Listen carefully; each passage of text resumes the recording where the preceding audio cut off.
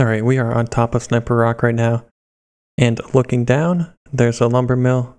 Now we're going to turn around 180 degrees. And I'm going to show you a vantage point where you can see the bunker extract.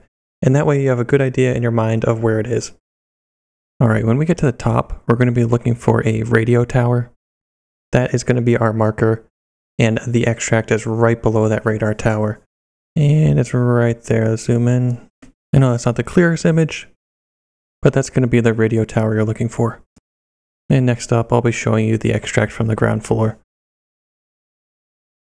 Alright, we are coming up on it now. There's the radio tower.